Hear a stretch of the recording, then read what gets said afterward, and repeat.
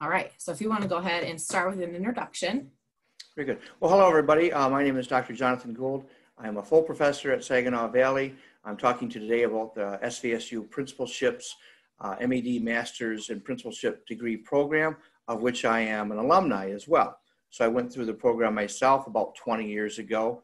Been administrator in various schools in the area while teaching full-time at Saginaw Valley. My history with Saginaw Valley actually goes back to my teaching credentials, my master's, and my ed specialist. So I've been at Saginaw Valley for a long time on different sides of the desk, if you will. So now I teach in two programs, secondary education and ed leadership, specifically with the principalship program that we're talking about today. Awesome, thank you. So the first question that came up is, how will classes be taught? Classes are taught in a hybrid format and online as well. And what hybrid means is that, for example, we take 2 classes per semester. Our classes are offered 1 time per year. And so most students are working teachers and or brand new administrators that have just started taking the role. If you're a brand new principal, you literally have 6 months to be enrolled in a principalship program and 3 years to be completed, which our program complements nicely. So our program is indeed designed around the working adult, whether it's a teacher or a brand new principal or someone else in education. Our classes are normally scheduled 2 classes per semester. They're offered 1 time per year once again. And traditionally, 1 class is offered completely online this semester, and the other class is offered in somewhat of an online format. In a face-to-face format. Our face-to-face format is we meet 1 time per month, generally like on a Saturday from 9 in the morning to noon. So 1 class, 1 time per month, 1 class online. And in the fall, that's the format. In the spring, in the winter, that's the format. In the spring, between years 1 and 2, there's no coursework. In the summer, between years 1 and 2, we do offer 2 courses that are offered the 4 Tuesdays in July. We avoid the 4th of July holiday break, but realistically, it'll be 9 to noon for 1 class, and then noon to 3 for the other class. Fall of year 2 is the same format as fall of year 1, same with winter. And then spring of year 2, it's a single class on a Saturday, just 3 times, a little bit longer because it's only 3 times and you're done. So you can complete the program in 2 years. You can take up to 7 years as well. So the complete list of courses, which courses offered and when are available in the Saginaw Valley brochure for the principalship program. Awesome. Thank you. And students were interested about where their assignments will be posted. So is it mainly Canvas or? Sure. Well, we use the Canvas site exclusively for everything that we do. So, for example, the files folder is where we would store the syllabus and all of the other resources. The information in the syllabus in my courses literally cut and pasted into the discussions folder, into the assignments folder. And so everything's very consistent. And so you would use Canvas for all of your asynchronous, non-face-to-face discussions, as well as where you would post your discussions, your responses. I call them blogs, and then we keep track of your responses and your initial blogs via a blog log, if you will. What's nice about that, it's very easy for the MDE to archive that you actually have been involved with class. When I went through the program, it was a 45-hour contact for each class. That means 15 weeks, 3 hours per week. So we still do that, but it's a similar, it's a format where we have our face-to-face meetings combined with these asynchronous discussions using the Canvas discussions folders, so that students, in my opinion, students are even more engaged than they were in a class. And this is evidenced in the student evaluations. Because you know how it is in a class. You raise your hand once or twice. You've got to share the air with other classmates, where in an online discussion, there's an expectation that you do respond to many and respond often. And so there's none of that concern. I've had students that said they've actually been more engaged in our hybrid or online classes because of this feature. That's great. That's good to hear. And then another question that popped up is, how many credits, I know you started to kind of say, you know, this is kind of the amount of classes they should take in a semester, but how many would you recommend a student take each semester?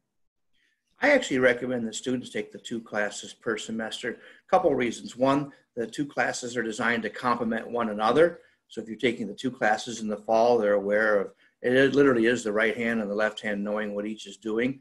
And so they complement each other. Also financial aid. If you just take a single graduate level class, I'm not sure that Saginaw Valley has a financial aid product for you other than going privately to your own bank. So, but if you have 2 classes at 6 credit hours at the graduate level, that is considered full-time. So you're eligible for all the financial aid benefits of being a full-time student.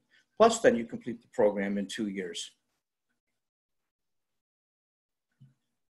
Great. In your opinion, what do you think is the most difficult aspect for this, or for a student in this program? Oh, I think that, and this is true whether you're in this program or any program, just the balance between a professional life, academic life, taking classes, and a personal life. And so I always encourage folks to get a calendar or whatever it may be, and to schedule time, not only for classes and professional commitments and family time, but also personal time. I think the administrators and teachers that last the 30 plus years are the ones that have found that balance to make sure that they schedule time for self, family, professional, as well as academic endeavors. Great, thank you. So within the program, who would you identify for students to go to as a resource, ask questions to, anything like that? Well, we've got 3 people, I think, that would be like the super glue that hold the program together. Kathy Lopez is our certification officer located in the College of Education, and she's the one that literally keeps her finger on the pulse of what's happening at the MDE and certification. She does an excellent job, not only for our future principals, but also our future teachers as well. Dr. Lakrita Clark and myself are the 2 primary faculty involved in the Principalship program, and we both teach about the same number of courses within. So I think between the 3 of us, we'll do our best for you. Great.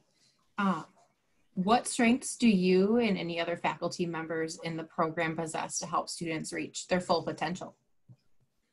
I think the strengths of our program is that we're, having been there and done that type faculty, I'm still quite involved with K-12 schools. I do a fair amount of consulting, and I do that on purpose to keep myself current and literally out there in the trenches. For example, right now with everything that's going down with COVID, I'm right on the front lines with a district not too far from here helping to problem solve and do what's best for teachers and kids and the community.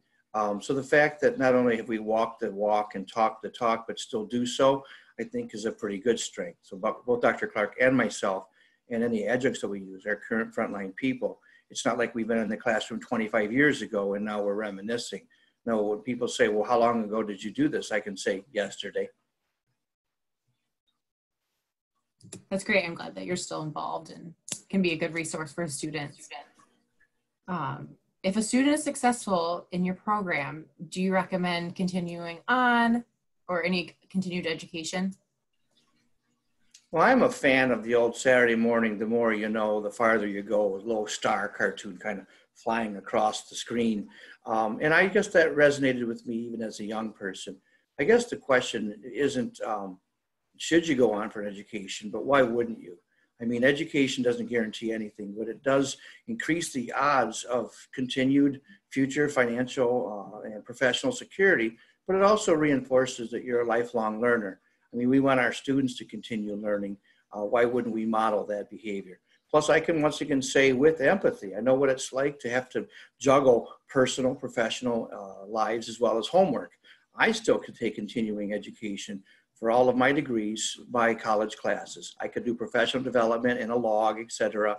But I think there's value in literally taking a college class, 2 of them, every 5 years, just so that I can stay in the empathetic mode of this is what homework feels like and carving out time to get it done, and as well as to still take care of personal and self and professional responsibilities. So. That's great. One of the final questions that came up is, what employment opportunities do you see most students obtaining either following graduation or even while they're still studying? The program, actually, each of our courses have fieldwork responsibilities.